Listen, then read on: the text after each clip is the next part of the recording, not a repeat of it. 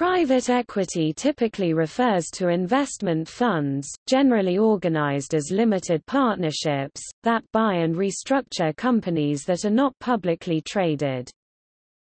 Private equity is, strictly speaking, a type of equity and one of the asset classes consisting of equity securities and debt in operating companies that are not publicly traded on a stock exchange. However, the term has come to be used to describe the business of taking a company into private ownership in order to restructure it before selling it again at a hoped-for profit. A private equity investment will generally be made by a private equity firm, a venture capital firm or an angel investor. Each of these categories of investors has its own set of goals, preferences and investment strategies, however, all provide working capital to a target company to nurture expansion, new product development, or restructuring of the company's operations, management, or ownership. Bloomberg Businessweek has called private equity a rebranding of leveraged buyout firms after the 1980s. Common investment strategies in private equity include leveraged buyouts, venture capital, growth capital, distressed investments and mezzanine capital. In a typical leveraged buyout transaction, a private equity firm buys majority control of an existing or mature firm. This is distinct from a venture capital or growth capital investment, in which the investors, typically venture capital firms or angel investors, invest in young, growing or emerging companies, and rarely obtain majority control. Private equity is also often grouped into a broader category called private capital, generally used to describe capital supporting any long-term, illiquid investment strategy. The key features of private equity operations are generally as follows. A private equity manager uses other people's money to fund its acquisitions, the money of investors such as hedge funds, pension funds, university endowments or wealthy individuals, hence the earlier name for private equity operations, leveraged buyouts. It restructures the acquired firm or firms and attempts to resell at a higher value, aiming for a high return on equity. The restructuring often involves cutting costs, which produces higher profits in the short term, but can do long-term damage to customer relationships and workforce morale. Private equity makes extensive use of debt financing to purchase companies.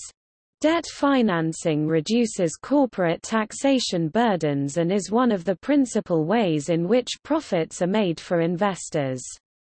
A small increase in firm value, say a growth of asset price by 20%, can lead to 100% return on equity, since the amount the private equity fund put down to buy the company in the first place was only 20% down and 80% debt. However, if the private equity firm fails to make the target grow in value, losses will be large. Debt financing also reduces corporate taxation burdens and is one of the critical reasons private equity deals come out profitable for investors. Because innovations tend to be produced by outsiders and founders in startups, rather than existing organizations, private equity targets startups to create value by overcoming agency costs and better aligning the incentives of corporate managers with those of their shareholders. This means a greater share of firm retained earnings is taken out of the firm to distribute to shareholders than is reinvested in the firm's workforce or equipment. When private equity purchases a very small startup, it can behave like venture capital and help the small firm reach a wider market. However, when private equity purchases a larger firm, the experience of being managed by private equity may lead to loss of product quality and low morale among the employees.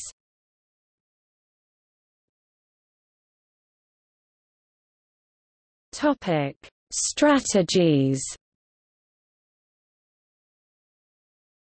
The strategies private equity firms may use are as follows, leveraged buyout being the most important.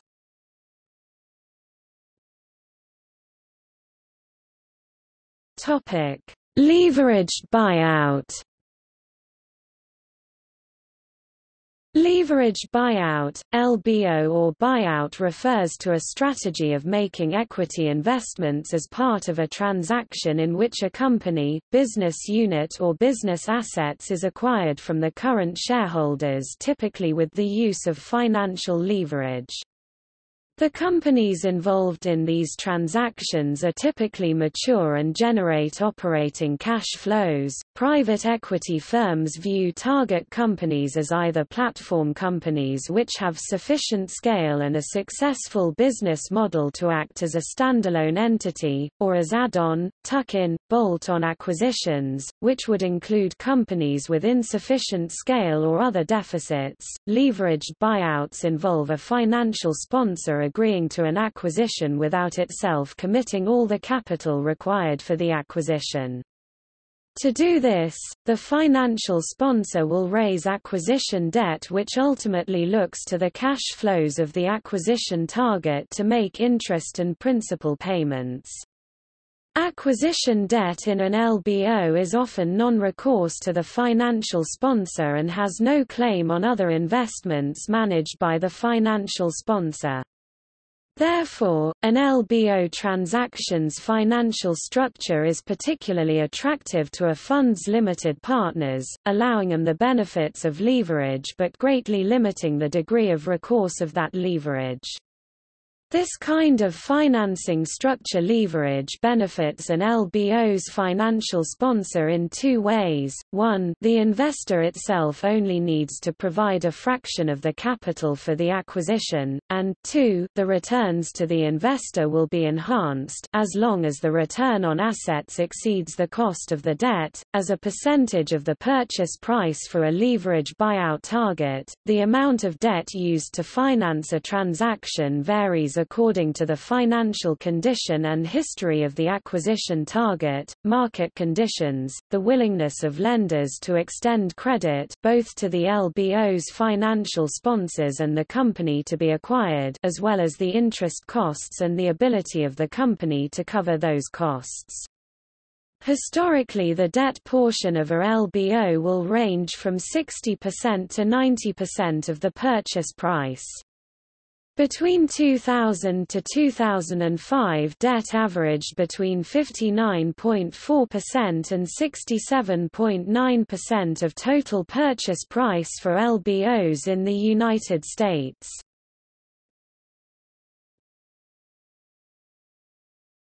Topic: Simple example of leveraged buyout.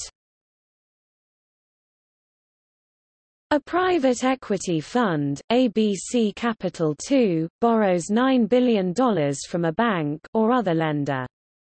To this it adds $2 billion of equity, money from its own partners and from limited partners, pension funds, high net worth individuals, etc.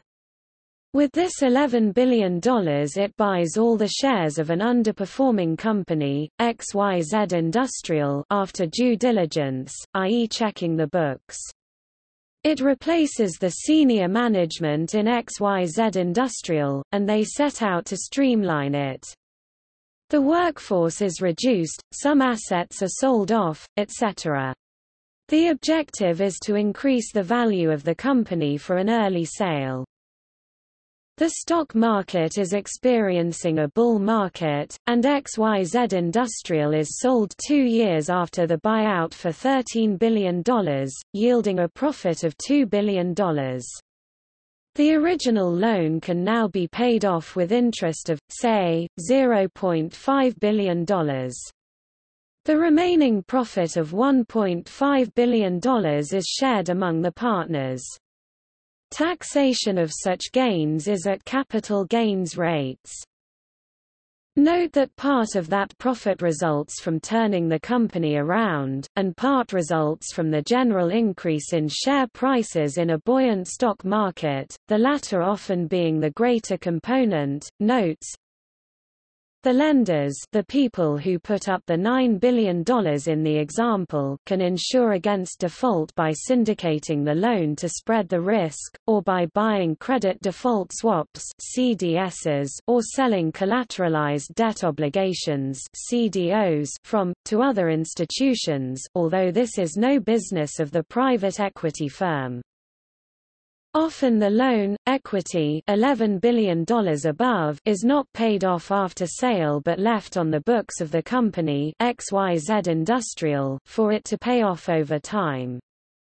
This can be advantageous since the interest is largely offsettable against the profits of the company, thus reducing, or even eliminating, tax. Most buyout deals are much smaller. The global average purchase in 2013 was $89 million, for example. The target company, XYZ Industrials here, does not have to be floated on the stock market. Indeed, most buyout exits are not IPOs. Buyout operations can go wrong, and in such cases the loss is increased by leverage, just as the profit is if all goes well.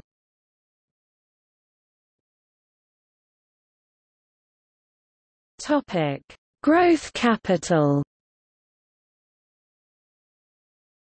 Growth capital refers to equity investments, most often minority investments, in relatively mature companies that are looking for capital to expand or restructure operations, enter new markets, or finance a major acquisition without a change of control of the business. Companies that seek growth capital will often do so in order to finance a transformational event in their life cycle. These companies are likely to be more mature than venture capital-funded companies, able to generate revenue and operating profits but unable to generate sufficient cash to fund major expansions, acquisitions or other investments. Because of this lack of scale, these companies generally can find few alternative conduits to secure capital for growth, so access to growth equity can be critical to pursue necessary facility expansion, sales and marketing initiatives, equipment purchases, and new product development. The primary owner of the company may not be willing to take the financial risk alone. By selling part of the company to private equity, the owner can take out some value and share the risk of growth with partners. Capital can also be used to effect a restructuring of a company's balance sheet, particularly to reduce the amount of leverage or debt the company has on its balance sheet. A private investment in public equity, or PIPEs, refer to a form of growth capital investment made into a publicly traded company. PIPE investments are typically made in the form of a convertible or preferred security that is unregistered for a certain period of time. The registered direct, or ROD, is another common financing vehicle used for growth capital. A registered direct is similar to a PIPE but is instead sold as a registered security.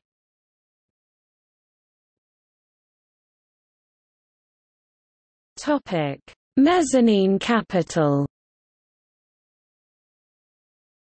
Mezzanine capital refers to subordinated debt or preferred equity securities that often represent the most junior portion of a company's capital structure that is senior to the company's common equity. This form of financing is often used by private equity investors to reduce the amount of equity capital required to finance a leveraged buyout or major expansion. Mezzanine capital, which is often used by smaller companies that are unable to access the high-yield market, allows such companies to borrow additional capital beyond the levels that traditional lenders are willing to provide through bank loans. In compensation for the increased risk, mezzanine debt holders require a higher return for their investment than secured or other more senior lenders. Mezzanine securities are often structured with a current income coupon.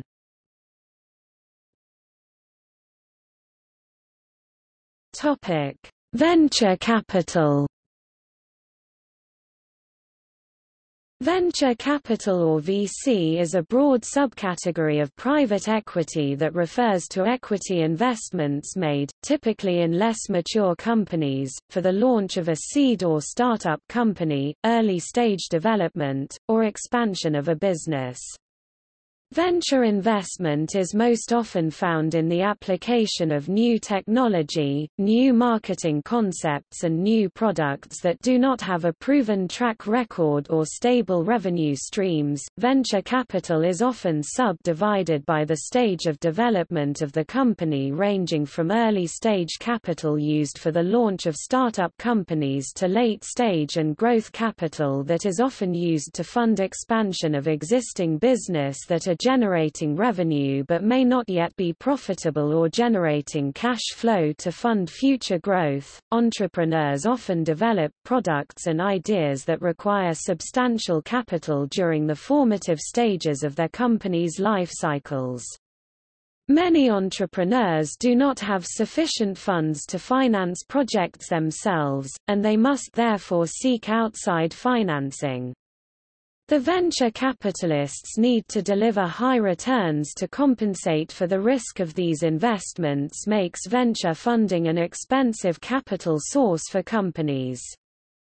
Being able to secure financing is critical to any business, whether it is a startup seeking venture capital or a mid-sized firm that needs more cash to grow. Venture capital is most suitable for businesses with large upfront capital requirements which cannot be financed by cheaper alternatives such as debt. Although venture capital is often most closely associated with fast-growing technology, healthcare and biotechnology fields, venture funding has been used for other more traditional businesses. Investors generally commit to venture capital funds as part of a wider diversified private equity portfolio, but also to pursue the larger returns the strategy has the potential to offer. However, venture capital funds have produced lower returns for investors over recent years compared to other private equity fund types, particularly buyout.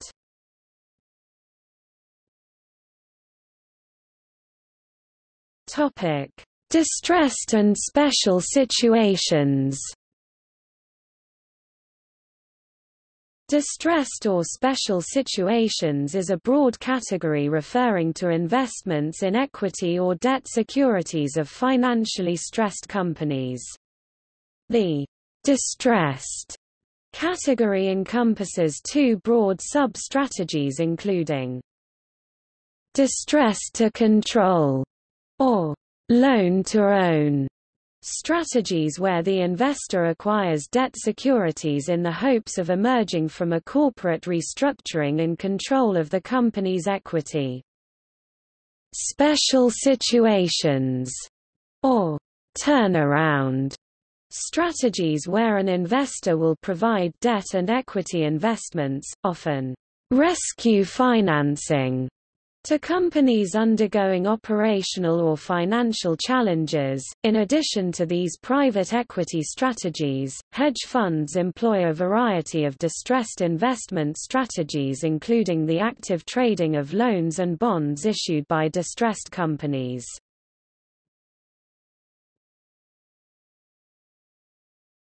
Topic: Secondaries.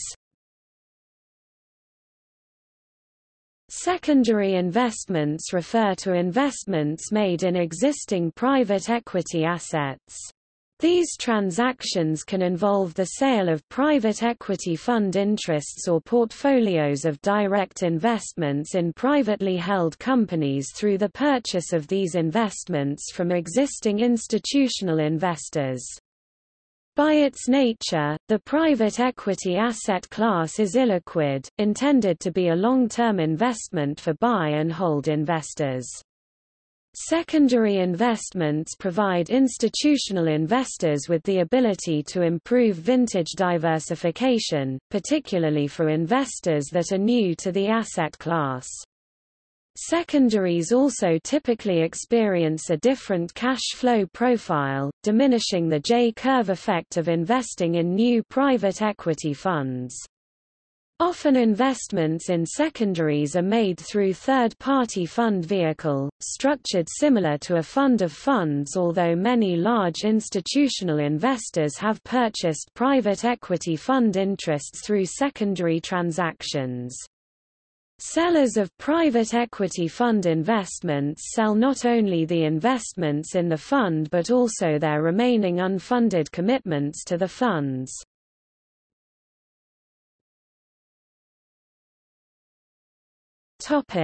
Other strategies. Other strategies that can be considered private equity or a close adjacent market include real estate. In the context of private equity, this will typically refer to the riskier end of the investment spectrum, including value-added and opportunity funds, where the investments often more closely resemble leveraged buyouts than traditional real estate investments. Certain investors in private equity consider real estate to be a separate asset class. Infrastructure – investments in various public works, e.g., bridges, tunnels, toll roads, airports, public transportation and other public works that are made typically as part of a privatization initiative on the part of a government entity. Energy and power – investments in a wide variety of companies rather than assets engaged in the production and sale of energy, including fuel extraction, manufacturing, refining and distribution energy, or companies engaged in the production or transmission of electrical power. Merchant banking – negotiated private equity investment by financial institutions in the unregistered securities of either privately or publicly held companies. Fund of funds – investments made in a fund whose primary activity is investing in other private equity funds. The fund of funds model is used by investors looking for diversification but have insufficient capital to diversify their portfolio by themselves. Access to top-performing funds that are otherwise oversubscribed. Experience in a particular fund type or strategy before investing directly in funds in that niche. Exposure to difficult-to-reach and/or emerging markets. Superior fund selection by high-talent fund of fund managers, Teams Royalty Fund, an investment that purchases a consistent revenue stream deriving from the payment of royalties. One growing subset of this category is the Healthcare Royalty Fund, in which a private equity fund manager purchases a royalty stream paid by a pharmaceutical company to a drug patent holder. The drug patent holder can be another company, an individual inventor, or some sort of institution, such as a research university.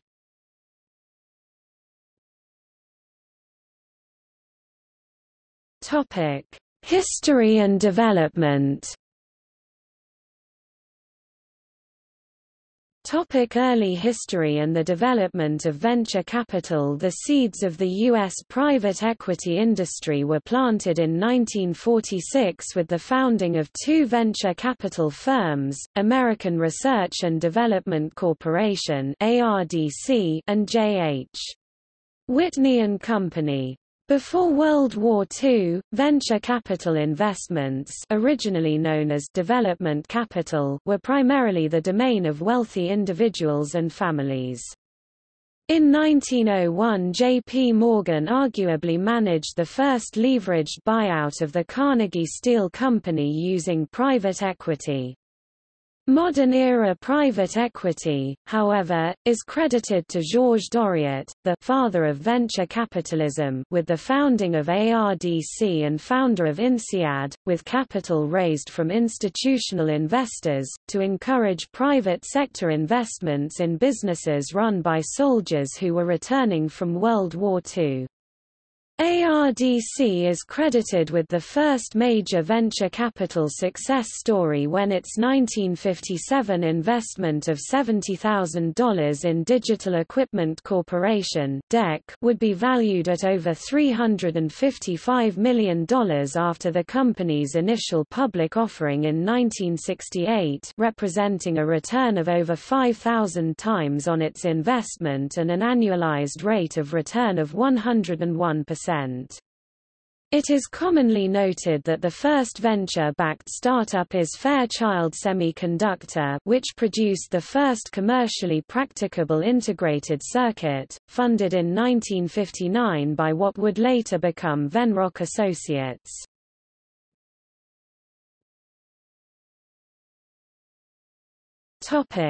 Origins of the leveraged buyout. The first leveraged buyout may have been the purchase by McLean Industries, Inc. of Pan Atlantic Steamship Company in January 1955 and Waterman Steamship Corporation in May 1955. Under the terms of that transaction, McLean borrowed $42 million and raised an additional $7 million through an issue of preferred stock. When the deal closed, $20 million of Waterman cash and assets were used to retire $20 million of the loan debt. Similar to the approach employed in the McLean transaction, the use of publicly traded holding companies as investment vehicles to acquire portfolios of investments in corporate assets was a relatively new trend in the 1960s, popularized by the likes of Warren Buffett, Berkshire Hathaway, and Victor Posner, DWG Corporation, and later adopted by Nelson Peltz, Triarch, Saul Steinberg, Reliance Insurance, and Jerry Schwartz, Onex Corporation. These investment vehicles would utilize a number of the same tactics and target the same type of companies as more traditional leveraged buyouts, and in many ways could be considered a forerunner of the later private equity firms. In fact, it is Posner who is often credited with coining the term leveraged buyout, or LBO. The leveraged buyout boom of the 1980s was conceived by a number of corporate financiers, most notably Jerome Kohlberg Jr. and later his protégé Henry Kravis. Working for Bear Stearns at the time, Kohlberg and Kravis along with Kravis' cousin George Roberts began a series of what they described as bootstrap investments. Many of these companies lacked a viable or attractive exit for their founders as they were too small to be taken public, and the founders were reluctant to sell out to competitors, and so a sale to a financial buyer could prove attractive. Their acquisition of Orkin Exterminating Company in 1964 is among the first significant leveraged buyout transactions. In the following years, the three Bear Stearns bankers would complete a series of buyouts including Stern Metals 1965, Incom, a division of Rockwood International, 1971, Cobblers Industries 1971, and Boren Clay 1973, as well as Thompson Wire, Eagle Motors and Barrows through their investment in Stern Metals. By 1976, tensions had built up between Bear Stearns and Kohlberg, Kravis and Roberts, leading to their departure and the formation of Kohlberg-Kravis-Roberts in that year.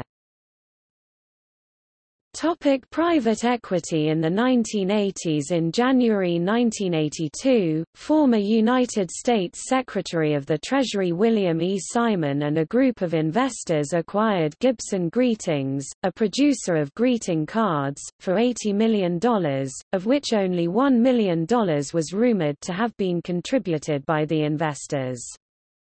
By mid-1983, just 16 months after the original deal, Gibson completed a $290 million IPO and Simon made approximately $66 million. The success of the Gibson Greetings investment attracted the attention of the wider media to the nascent boom in leveraged buyouts.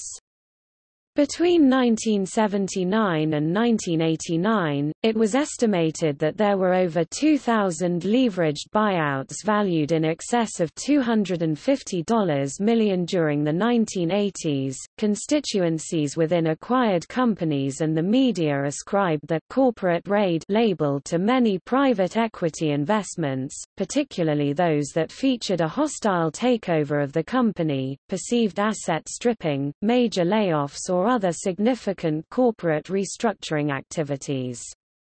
Among the most notable investors to be labeled corporate raiders in the 1980s included Carl Icahn, Victor Posner, Nelson Peltz, Robert M. Bass, T. Boone Pickens, Harold Clark Simmons, Kirk Kerkorian, Sir James Goldsmith, Saul Steinberg and Asher Edelman. Carl Icahn developed a reputation as a ruthless corporate raider after his hostile takeover of TWA in 1985. Many of the corporate raiders were one-time clients of Michael Milken, whose investment banking firm, Drexel Burnham Lambert, helped raise blind pools of capital with which corporate raiders could make a legitimate attempt to take over a company, and provided high-yield debt, junk bonds, financing of the buyouts. One of the final major buyouts of the 1980s proved to be its most ambitious and marked both a high-water mark and a sign of the beginning of the end of the boom that had begun nearly a decade earlier. In 1989, KKR Kohlberg Kravis Roberts closed in on a $31.1 billion takeover of RJR Nabisco. It was, at that time and for over 17 years, the largest leveraged buyout in history. The event was chronicled in the book, and later the movie, Barbarians at the Gate, The Fall of RJR Nabisco. KKR would eventually prevail in acquiring RJR Nabisco at $109 per share, marking a dramatic increase from the original announcement that Shearson Lehman Hutton would take RJR Nabisco private at $75 per share. A fierce series of negotiations and horse trading ensued which pitted KKR against Shearson and later Forstmann Little & Co.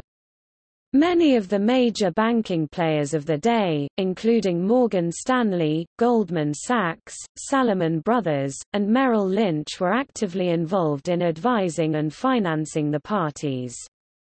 After Shearson's original bid, KKR quickly introduced a tender offer to obtain RJR Nabisco for $90 per share, a price that enabled it to proceed without the approval of RJR Nabisco's management.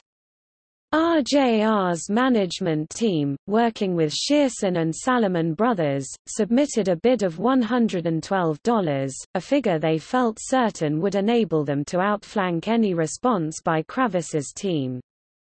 KKR's final bid of $109, while a lower dollar figure, was ultimately accepted by the board of directors of RJR Nabisco. At $31.1 billion of transaction value, RJR Nabisco was by far the largest leveraged buyouts in history. In 2006 and 2007, a number of leveraged buyout transactions were completed that for the first time surpassed the RJR Nabisco leveraged buyout in terms of nominal purchase price. However, adjusted for inflation, none of the leveraged buyouts of the 2006–2007 period would surpass RJR Nabisco. By the end of the 1980s, the excesses of the buyout market were beginning to show, with the bankruptcy of several large buyouts including Robert Campo's 1988 buyout of Federated Department Stores, the 1986 buyout of the Revco Drug Stores, Walter Industries, February Trucking and Eaton Leonard. Additionally, the RJR Nabisco deal was showing signs of strain, leading to a recapitalization in 1990 that involved the contribution of $1.7 billion of new equity from KKR.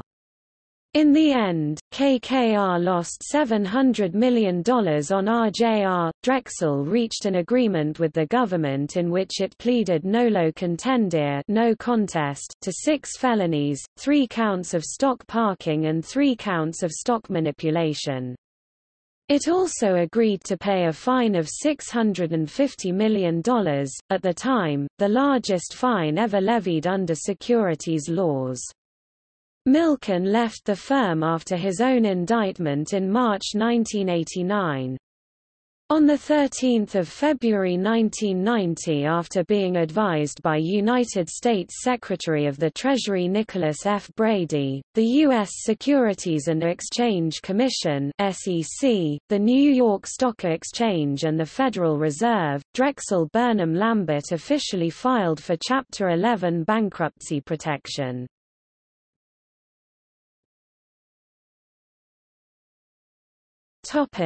Age of the mega buyout 2005 to 2007. The combination of decreasing interest rates, loosening lending standards and regulatory changes for publicly traded companies, specifically the Sarbanes-Oxley Act, would set the stage for the largest boom private equity had seen. Marked by the buyout of Dex Media in 2002, large multi-billion-dollar U.S. buyouts could once again obtain significant high-yield debt financing and larger transactions could be completed.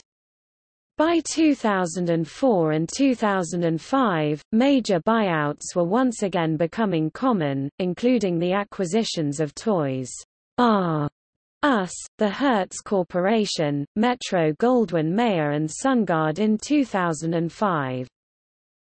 As 2005 ended and 2006 began, new largest buyout records were set and surpassed several times, with 9 of the top 10 buyouts at the end of 2007 having been announced in an 18-month window from the beginning of 2006 through the middle of 2007.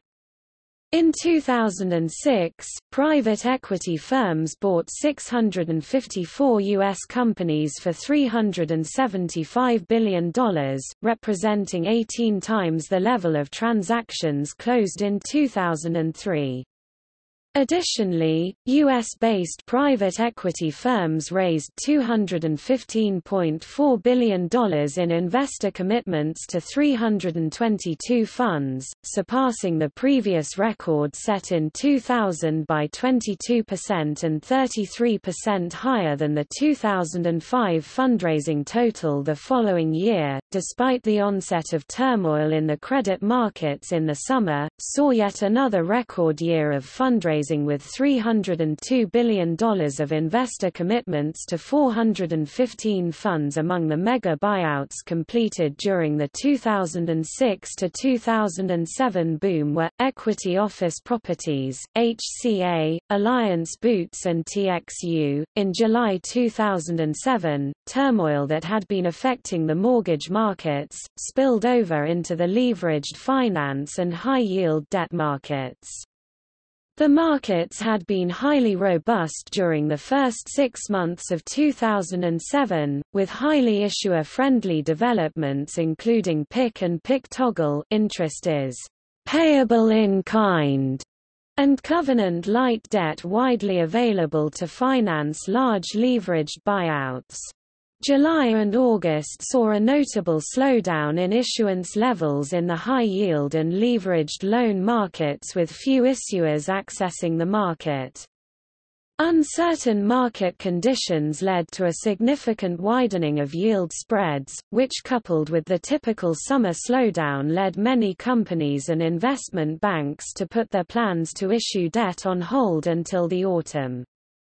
However, the expected rebound in the market after 1 May 2007 did not materialize, and the lack of market confidence prevented deals from pricing. By the end of September, the full extent of the credit situation became obvious as major lenders including Citigroup and UBS AG announced major write-downs due to credit losses. The leveraged finance markets came to a near standstill during a week in 2007.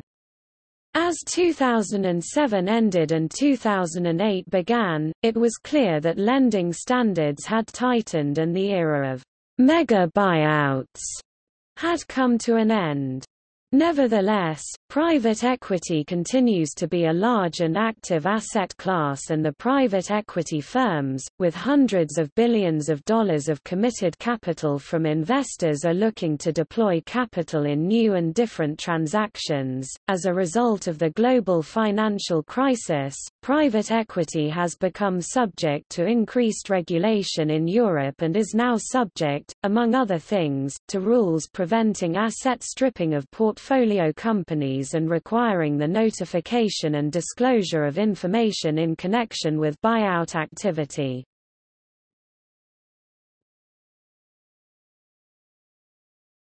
Topic: Investments in private equity. Although the capital for private equity originally came from individual investors or corporations, in the 1970s, private equity became an asset class in which various institutional investors allocated capital in the hopes of achieving risk-adjusted returns that exceed those possible in the public equity markets. In the 1980s, insurers were major private equity investors. Later, public pension funds and university and other endowments became more significant sources of capital. For most institutional investors, private equity investments are made as part of a broad asset allocation that includes traditional assets, e.g., public equity and bonds, and other alternative assets, e.g., hedge funds, real estate, commodities.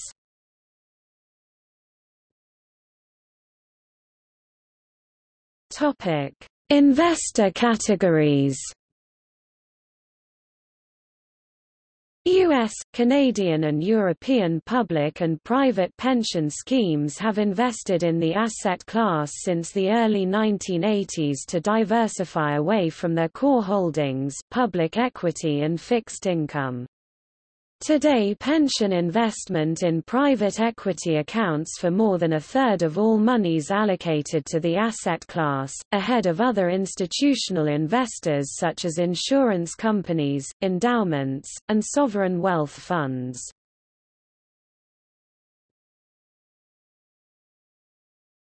Topic: Direct versus indirect investment. Most institutional investors do not invest directly in privately held companies, lacking the expertise and resources necessary to structure and monitor the investment. Instead, institutional investors will invest indirectly through a private equity fund. Certain institutional investors have the scale necessary to develop a diversified portfolio of private equity funds themselves, while others will invest through a fund of funds to allow a portfolio more diversified than one a single investor could construct.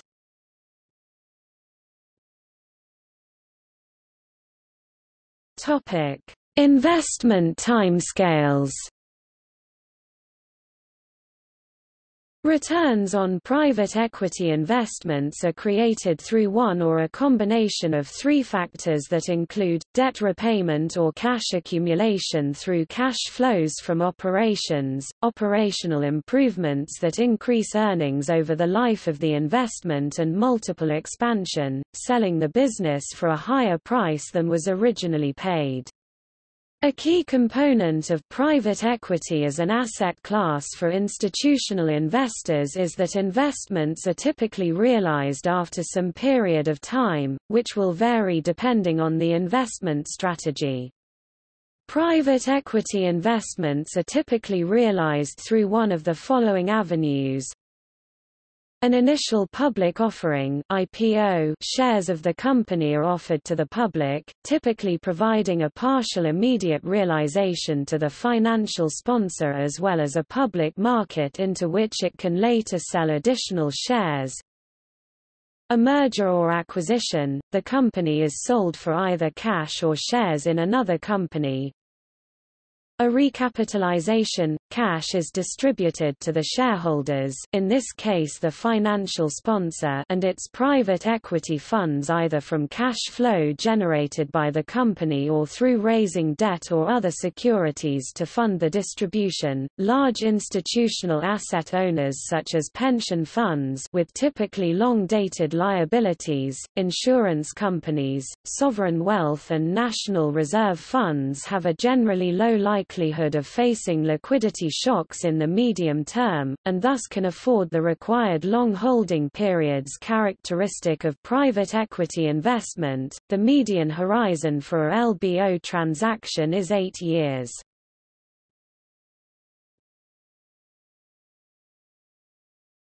Topic: Liquidity in the private equity market.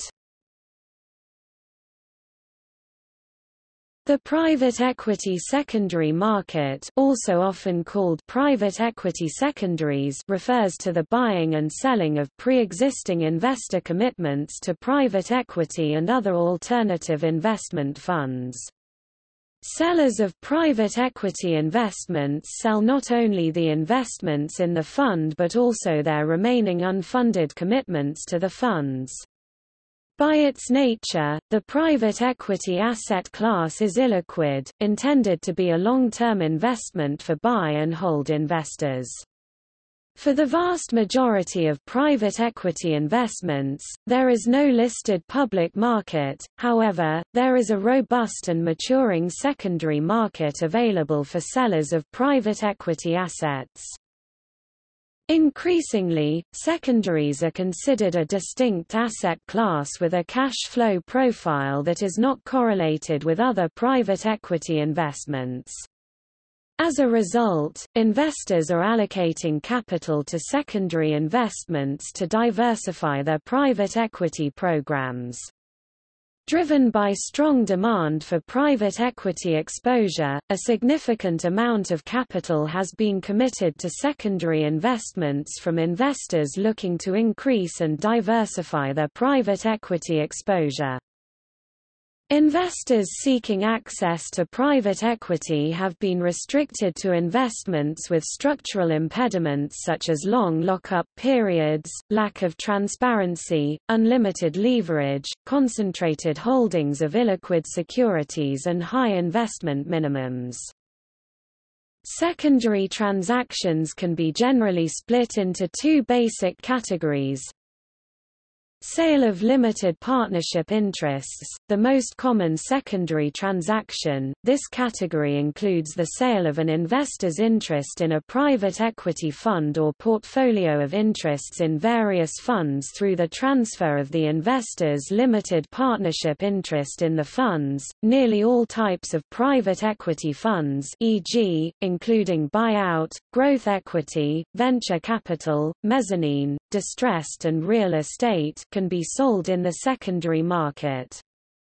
The transfer of the limited partnership interest typically will allow the investor to receive some liquidity for the funded investments as well as a release from any remaining unfunded obligations to the fund. Sale of direct interests, secondary directs or synthetic secondaries. This category refers to the sale of portfolios of direct investments in operating companies, rather than limited partnership interests in investment funds. These portfolios historically have originated from either corporate development programs or large financial institutions.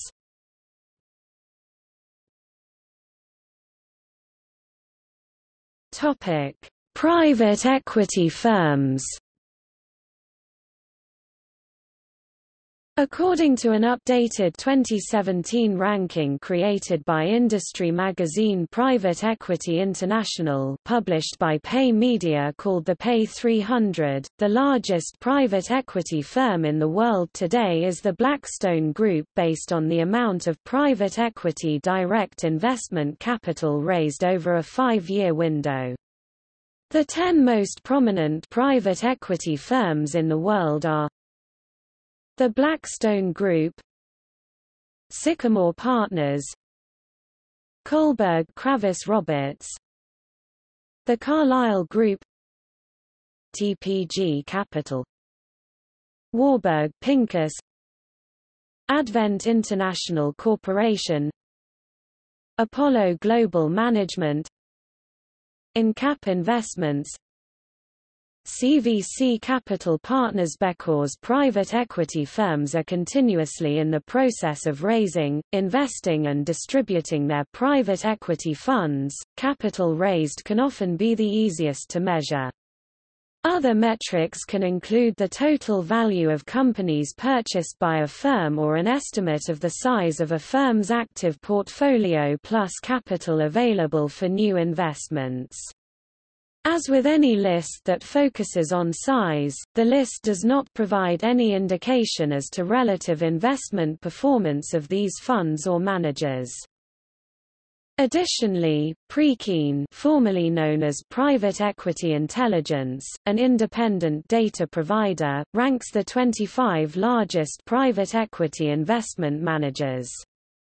Among the larger firms in that ranking were Alpinvest Partners, Ardian, formerly AXA Private Equity, AIG Investments, and Goldman Sachs Capital Partners. Invest Europe publishes a yearbook which analyzes industry trends derived from data disclosed by over 1,300 European private equity funds. Finally, websites such as askivy.net provide lists of London-based private equity firms.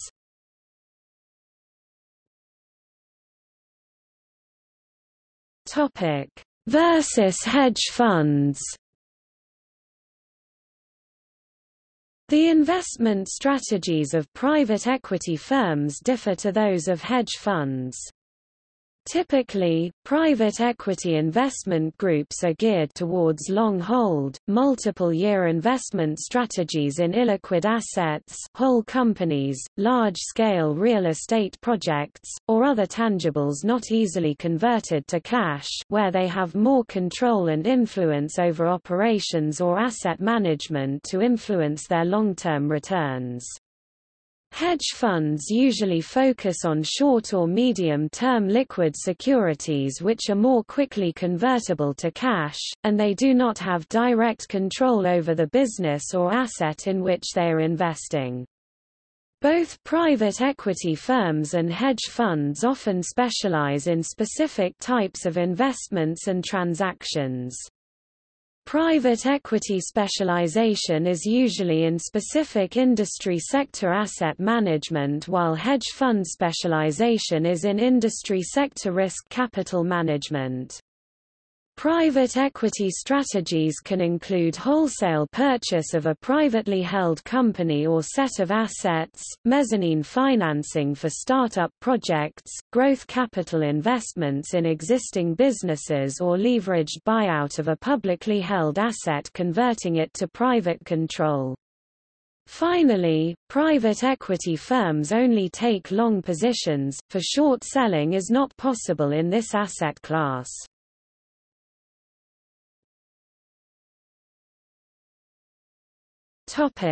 Private equity funds.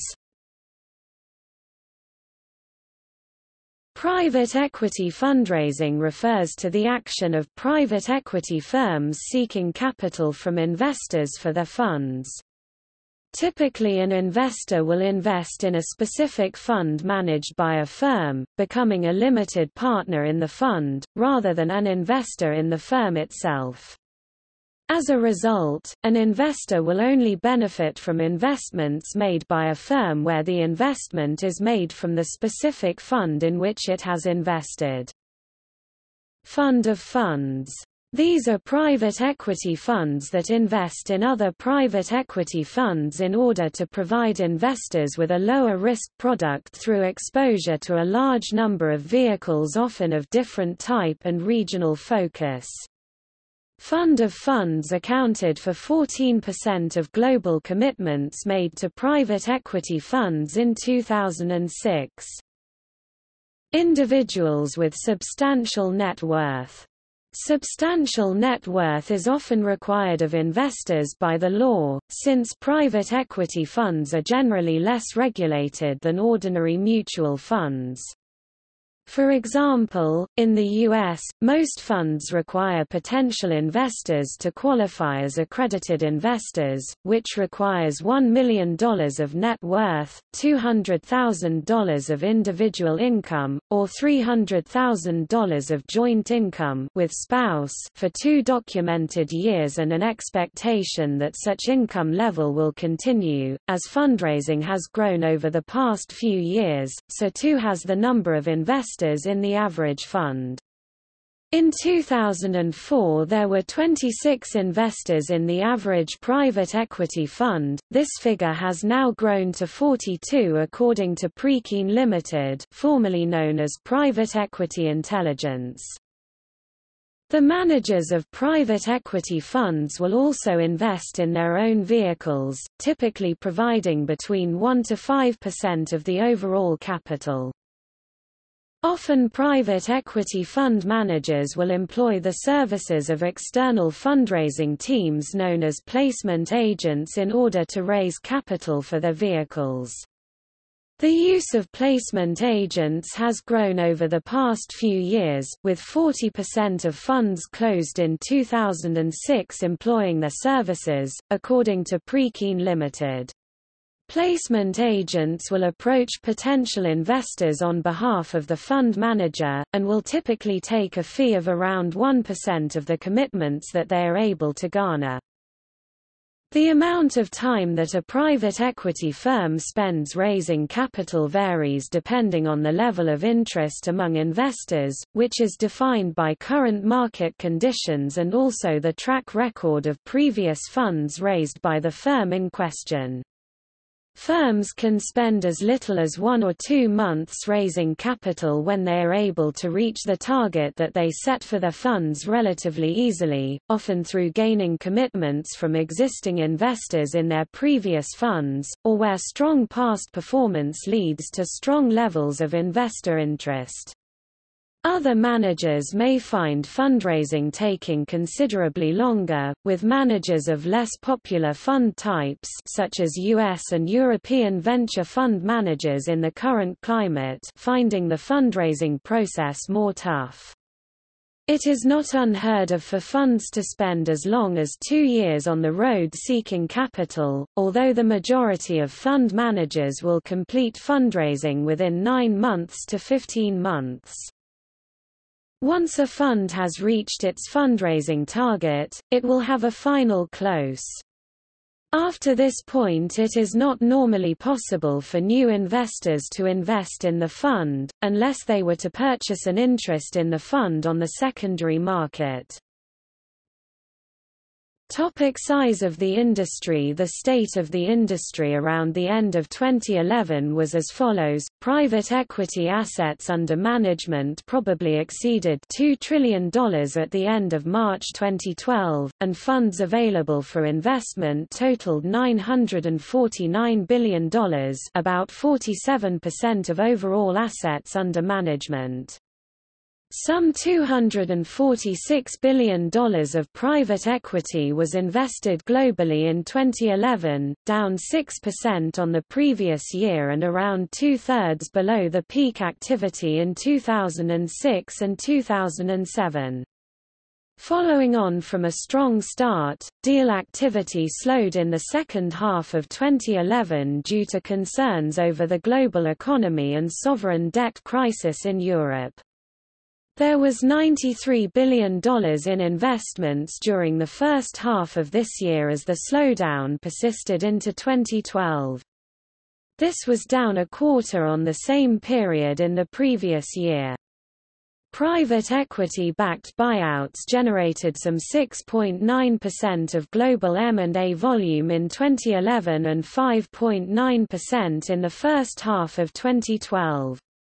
This was down on 7.4% in 2010 and well below the all-time high of 21% in 2006.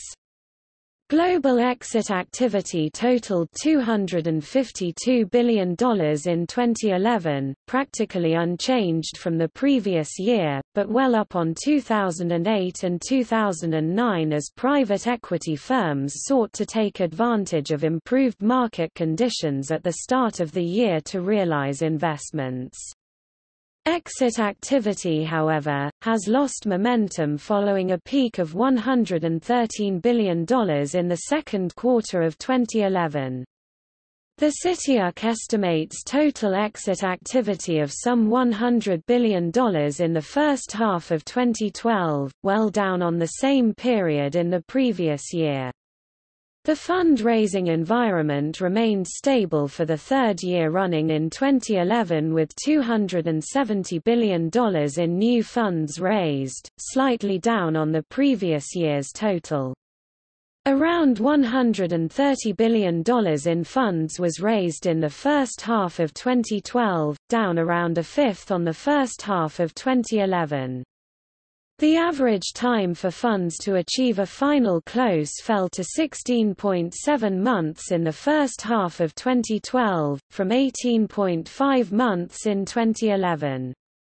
Private equity funds available for investment, dry powder, totaled $949 billion at the end of Q1 2012, down around 6% on the previous year. Including unrealized funds in existing investments, private equity funds under management probably totaled over $2 trillion. Public pensions are a major source of capital for private equity funds. Increasingly, sovereign wealth funds are growing as an investor class for private equity. Private equity fund performance. Due to limited disclosure, studying the returns to private equity is relatively difficult. Unlike mutual funds, private equity funds need not disclose performance data. And, as they invest in private companies, it is difficult to examine the underlying investments. It is challenging to compare private equity performance to public equity performance, in particular because private equity fund investments are drawn and returned over time as investments are made and subsequently realized. An oft-cited academic paper, Kaplan and Shaw, 2005, suggests that the net of fees returns to PE funds are roughly comparable to the S&P 500, or even slightly under. This analysis may actually overstate the returns because it relies on voluntarily reported data and hence suffers from survivorship bias, i.e. funds that fail won't report data. One should also note that these returns are not risk-adjusted. A more recent paper, Harris, Jenkinson and Kaplan, 2012, found that average buyout fund returns in the U.S. have actually exceeded that of public markets. These findings were supported by earlier work, using a different data set Robinson and Sensei, 2011. Commentators have argued that a standard methodology is needed to present an accurate picture of performance, to make individual private equity funds comparable and so the asset class as a whole can be matched against public markets and other types of investment.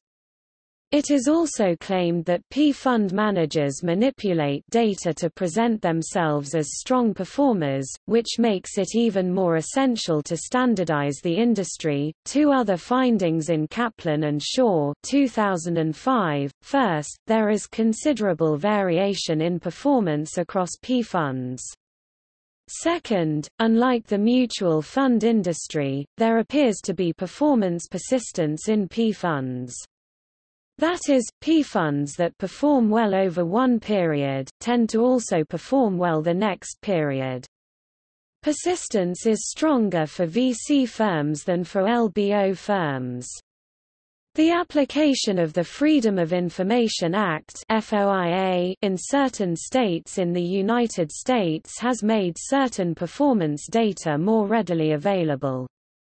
Specifically, FOIA has required certain public agencies to disclose private equity performance data directly on their websites. In the United Kingdom, the second largest market for private equity, more data has become available since the 2007 publication of the David Walker Guidelines for Disclosure and Transparency in Private Equity.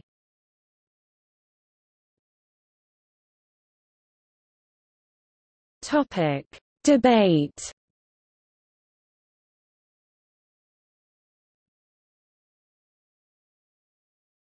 Topic: Recording private equity. There is a debate around the distinction between private equity and foreign direct investment (FDI), and whether to treat them separately. The difference is blurred on account of private equity not entering the country through the stock market. Private equity generally flows to unlisted firms and to firms where the percentage of shares is smaller than the promoter or investor-held shares, also known as free-floating shares. The main point of contention is that FDI is used solely for production, whereas in the case of private equity the investor can reclaim their money after a revaluation period and make investments in other financial assets. At present, most countries report private equity as a part of FDI.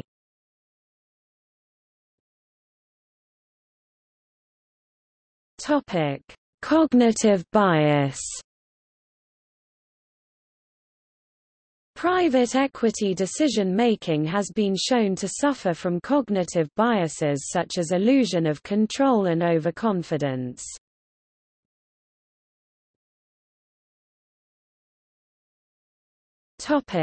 See also: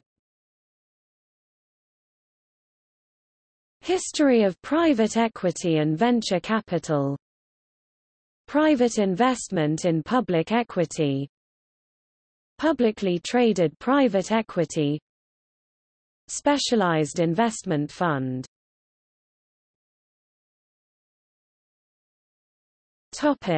Organizations. Private Equity Growth Capital Council – advocacy organization for the private equity industry. Private Equity Mortgage Institute (PEMI) registered advocacy, education, professional standards and certification body for the mortgage group within the private equity industry. Institutional Limited Partners Association – advocacy organization for investors in private equity. Association for Corporate Growth – organization for the middle market private equity industry.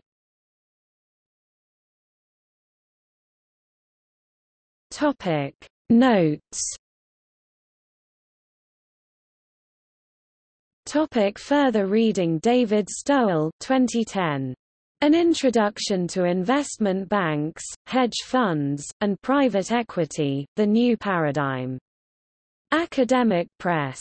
Lemke, Thomas P., Linz, Gerald T., Hernig, Catherine L., Rube, Patricia S. 2013. Hedge Funds and Other Private Funds, Regulation and Compliance. Thomson West. Sendrowski, Harry, Martin, James P., Petro, Louis W. 2008. Private Equity, History, Governance, and Operations. Hoboken, John Wiley & Sons. ISBN 0-470-17846-9. Cochise, James M., Barkman, James C., Long, Austin M., Nichols, Craig J. 2009. Inside Private Equity, The Professional Investor's Handbook. Hoboken, John Wiley & Sons. ISBN 978-0-470-42189-5. Davidoff, Stephen M. 2009. Gods at War, Shotgun Takeovers, Government by Deal and the Private Equity Implosion. Hoboken, John Wiley & Sons. ISBN 0-470-43129-6. Davis, E. Philip, Stile, Ben 2001. Institutional Investors. MIT Press. ISBN 0-262-04192-8. Maxwell, Ray 2007. Private Equity Funds, A Practical Guide for Investors. New York, John Wiley & Sons. ISBN 0-470-02818-1. Leloup, Benoit, Hans van Sway 2006. Growth at All Costs, Private Equity as Capitalism on Steroids. Basingstoke, Palgrave Macmillan. ISBN 1-4039-8634-7. Fraser Sampson, Guy 2007. Private Equity as an Asset Class. Hoboken, N.J., John Wiley & Sons. ISBN 0-470-06645-8. Bassi, Iggy, Jeremy Grant 2006. Structuring European Private Equity. London, Euromoney Books. ISBN 1-84374-262-4. Torsten, Groen 2005. Private Equity in Germany, Evaluation of the Value Creation Potential for German Mid-Cap Companies. Stuttgart, Ibidem Verl. ISBN 3-89821-620-9. Rosenbaum, Joshua, Joshua Pearl 2009. Investment Banking, Valuation, Leveraged Buyouts, and Mergers and Acquisitions. Hoboken, N.J., John Wiley & Sons. ISBN 0-470-44220-4. Lerner, Joshua 2000. Venture Capital and Private Equity, A Casebook. New York, John Wiley & Sons. ISBN 0-471-32286-5. Grabenwater, Ulrich, Tom Weidig 2005. Exposed to the J-Curve, Understanding and Managing Private Equity Fund Investments. London, Euromoney Institutional Investor. ISBN 1-84374-149-0. Lowen, Jacqueline 2008. Money Magnet, Attract Investors to Your Business. Canada, Toronto, John Wiley & Sons. ISBN 978-0-470-15575-2.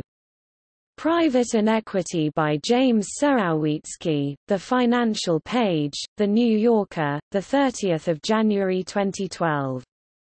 Gilligan, John, Mike Wright 2010. Private Equity Demystified, 2nd edition. London, ICAEW.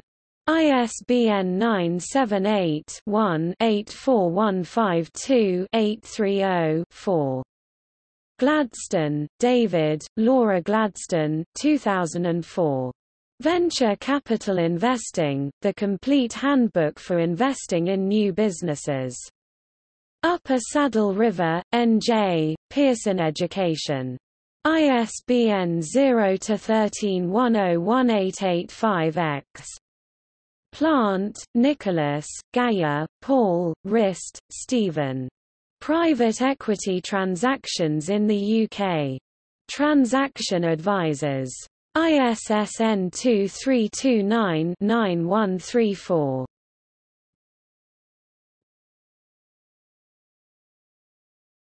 Topic: External links. Archive of articles on private equity controversies in the 21st century, Naked Capitalism.